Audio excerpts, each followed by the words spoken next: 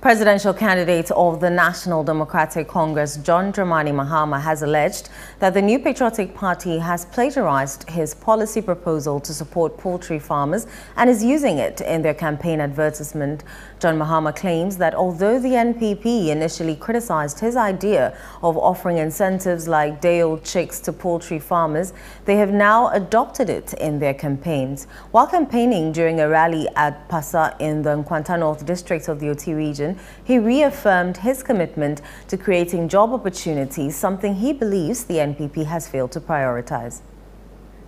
Na agwagwasem mekoshe ya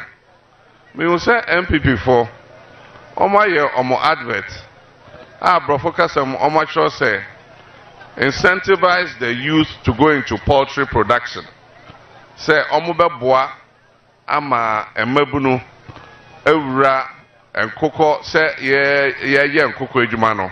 ombeboa ma emabunu akoyebi na we ade a NDC e manifesto mu maka na meka no meka se yebema emabunu no enkoko mma ena meka se wo nkoko nketenkete se na be ya omunyi a omo tokosi a ombetimi aton no monye sika enkoko ninyi no omoton asset nama ombenye sika ena NPP for the koye advert omode sreme se me se yebema emabunu enkoko nketenkete na enye se ejuma no ena omode ombehwehwe ama emabunu